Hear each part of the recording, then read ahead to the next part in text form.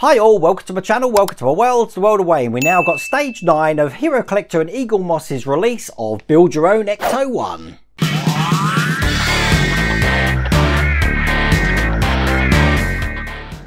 Okay, in this issue we're going to be doing the carburetor and the air filter. We're working a lot on the engine. Now you can see the pink mat here. I can assure you I'm not in distress. It's just that a lot of people are saying that they can actually see the details of the engine better on the pink mat. But rest assured I have ordered some new mats. So if I do believe there's going to be a clash, I'll be able to change them. We've got some weird and funky colours coming, I'll tell you.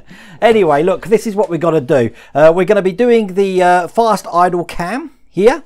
We're going to be attaching that to the engine. Then we're going to be doing the air filter. It doesn't look like there's a lot to do in this part, but there is a lot of fiddly little bits to put on. Now, the air filter is held on by one screw here. The trouble is that when that's on, it's going to be really hard to put the HT leads into the distributor. So I will put it on, but we probably are going to have to take that off again when we put the HT leads in. So without further ado, let's get cracking.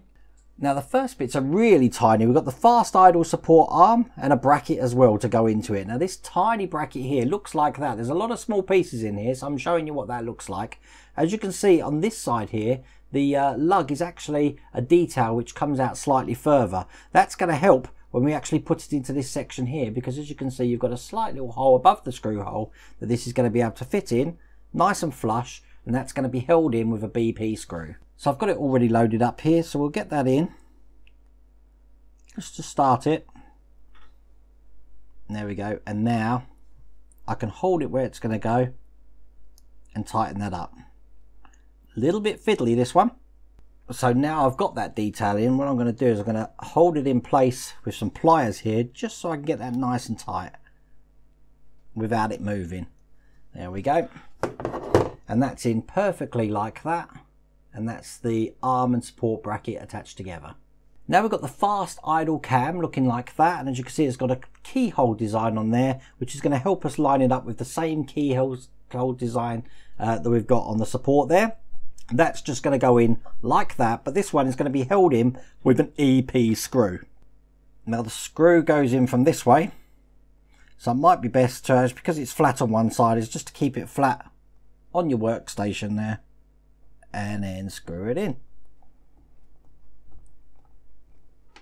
And make sure this is nice and tight as well.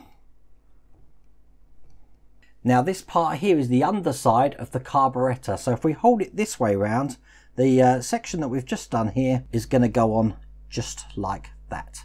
Now this is going to be secured into place with a GP screw. So in the 3 stages that we've just done there, we've used 3 different kinds of screw, which can get a little bit confusing. So I've opened that out here. These are quite stubby little things, these screws, but this is now certainly going to fill up my screw box that I've got, because they do give us spares, which I think is absolutely brilliant. But let's tighten that one up. Now we need to put the fuel inlet in, another tiny bit here, following the same idea that the details here. As you can see, we do have a lug just on this side, which is going to help you line it up with the holes there. You've got 2 holes there, one's for the lug and one's for the screw. So when that's in, it's going to fit pretty easy in there, just like that. And that lug's also going to help it when it comes to screwing in there. We're going to be securing this in with a GP screw as well. So I've got that here.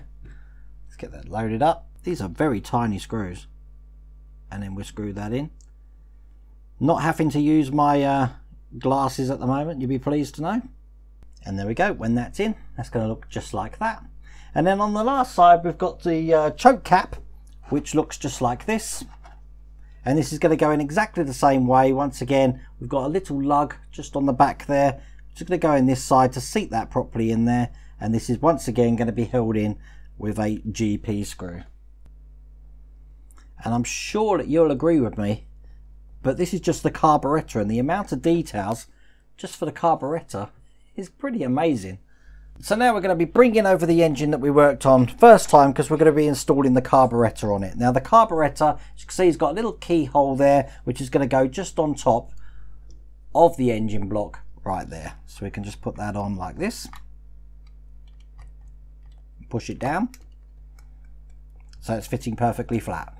Then we've got this little pipe here looking just like that. You're probably going to need your tweezers to attach this because we're going to be connecting the fuel pipe up. So I've got my tweezers here. One end is going to go into, and I hesitate to use the word nipple, of the carburetor there on the fuel pipe side of it. And the other end is going to go into the tab here of the fuel filter. So we'll put that in here and get that pushed into place. Now the fun of these builds is you can always do all the tidy up with the wires afterwards. But as you can see, that wire's in place, connecting the carburetor with the fuel filter there. Now we can put that to one side because we're going to be working on the air filter now. Now this comes in several stages. The first thing we're going to do is take the inlet for the air filter there. It's going to go through this tab here. So we can push that in. And when it's seated absolutely square in there, it covers a hole just down there for us to put an EP screw. Now I've got those ready as well, so I'll put that screw in.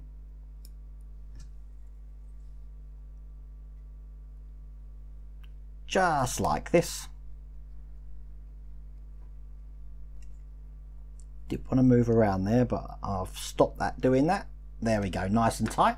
Then it wants us to put the engine block here again. So I'm going to try and put that central so you can see, because we're going to be putting the intake manifold just over the top here, which is going to sit here. Now once again, I'm going to say we will take this off because if you look, the distributor's here, but as soon as this is on, it's going to be very fiddly to put the wires in there. But that's that section on there.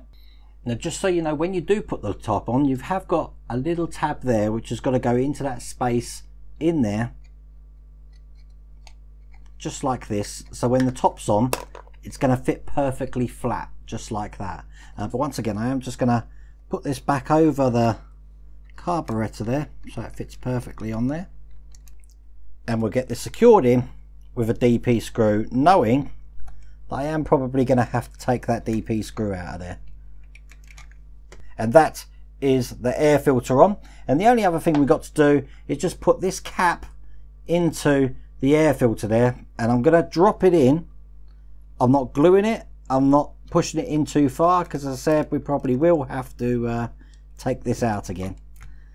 So I'm going to leave it just like that at the moment, which is quite loose in there.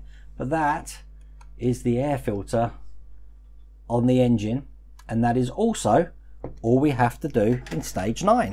So what do you think of that? Not as fiddly as the last one. In the next issue, we're going to be doing the generator and the oil filter, and that one has also got a lot of tiny pieces in there. So I'm actually really enjoying this engine, and as someone did mention, you do get to see this engine on the finished model, so it's best to make this as detailed and perfect as possible, because you just know you're going to want to lift that bonnet to have a look at it. Anyway, listen, this is still available to order. If you want to order this yourself, the links are in the description, and I've also put a little banner here so you can follow that. If you're in the US, just follow the bottom one. If you're in the UK, obviously follow your flag. But I really do hope you like that video released today. I will be doing a live stream tonight at 8 o'clock, so be sure to check in with that. Other than that, take care.